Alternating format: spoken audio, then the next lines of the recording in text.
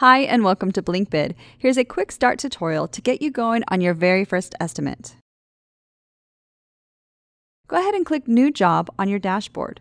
This will open up a window in which you can create your job name, number, and assign the primary contact. Now, if your contact isn't already listed, go ahead and click Add New Contact. Once you've entered all your info, go ahead and click Create. You will now find your new job is open in your estimate window.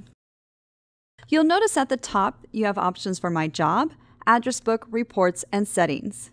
And in the upper right-hand corner, you're going to notice your name and what personality you are in. Now, we'll talk about personalities in a future tutorial. The next thing you want to do is click the blue plus button. Clicking this button will reveal your item catalog. Here you can go through your catalog and add the items for your shoot. Now this is where you can visualize your shoot and add all the items that you're going to need to build to your client. If you don't see an item you need, you can add it by scrolling down to the bottom and finding Click for More Items. This will open a new screen to allow you to add what you need. We'll cover that in more detail in another tutorial. Go ahead and close out of the catalog by clicking the X button. Now it's time to add prices, but you can also edit the title of each item. For example, click on any of the items and it'll open up to allow you to make the necessary adjustments. To add prices, click on each item. You have options to add the quantity, the time, and the type of time and price, or you can just add the price. The options you use are completely up to you. And of course, after each price is added, go ahead and hit Enter or Save.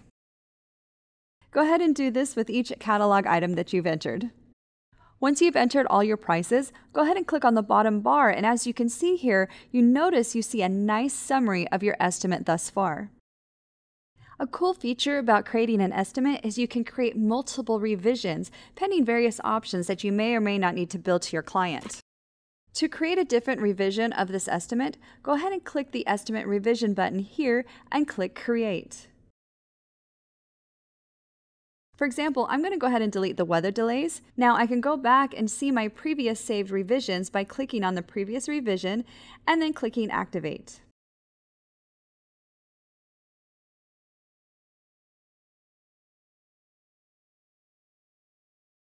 Once you're in the revision you want, click on what I call the hamburger and select Print Estimate. You can select the options for your estimate, such as whether you want it itemized, your terms and conditions, and talent fees. Choose whether or not those fees are billed to you or your client. Finally, you can choose to print your logo. Once you're satisfied, go ahead and click the Print button.